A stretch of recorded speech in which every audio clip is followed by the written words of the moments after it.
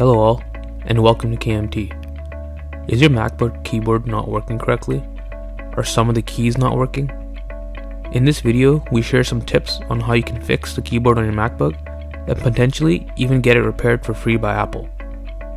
Make sure to watch until the very end of this video to find out if your laptop is eligible for a free repair.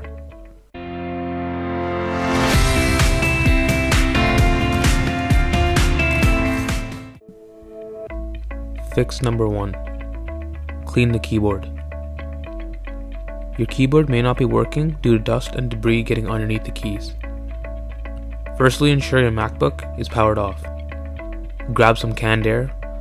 If you don't have any, it's relatively cheap on Amazon. Clean the keyboard from different angles to ensure there's nothing stuck underneath the keys. Fix number 2. SMC reset. SMC stands for System Management Controller. Let's try resetting the SMC by shutting down the MacBook and then unplugging and then reconnecting the power cable. Press Shift, Control, and Option or Alt keys and the power button at the same time.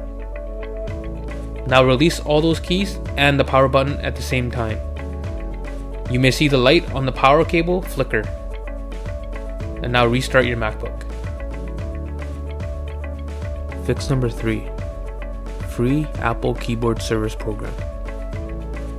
Apple has determined that a small percentage of the keyboards in certain MacBook, MacBook Air, and MacBook Pro models have issues. And Apple will repair your laptop free of charge. Here's a list of eligible models. To find out what model you have, click on the Apple icon on the top left corner of your screen and select About this Mac. If your laptop is on this list, follow the link in the description below for next steps. And also, if your laptop is on this list but you already paid for your MacBook repair, you can contact Apple for a refund. Thank you for watching KMT.